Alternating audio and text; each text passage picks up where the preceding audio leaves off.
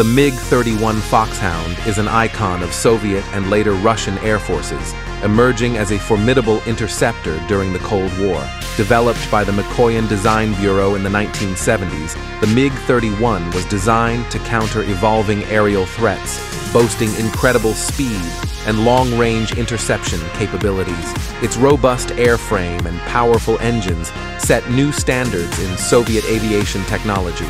Taking to the skies for the first time in 1975, the MiG-31 quickly became the premier interceptor of the Soviet air defense forces. With its ability to fly at unprecedented speeds and engage multiple targets simultaneously, the Foxhound played a vital role in safeguarding Soviet airspace. Its long-range radar and powerful missiles allowed it to detect and neutralize incoming threats, making it a key asset during the Cold War. Beyond its role in the Soviet Union, the MiG-31 found a home in the Russian Air Force and other nations, showcasing its enduring relevance. Its deployment in various conflicts and air patrols demonstrated the MiG-31's adaptability and effectiveness in diverse operational environments.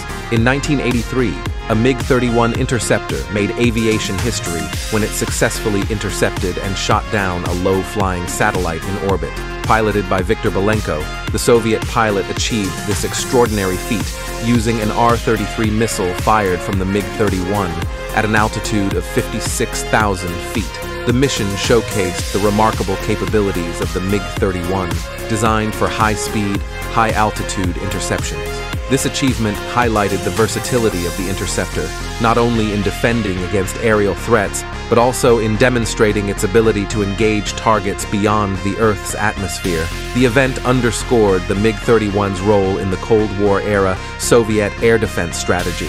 As technology advanced and fifth-generation fighters took center stage, the MiG-31 faced gradual retirement in some air forces. However, its unique capabilities, including high-altitude interception and reconnaissance, ensured that it remained relevant in specific roles. Upgraded variants and modernizations extended the MiG-31's service life, showcasing the adaptability of this iconic interceptor. Some retired MiG-31s found new purpose as test beds for emerging technologies or as training platforms.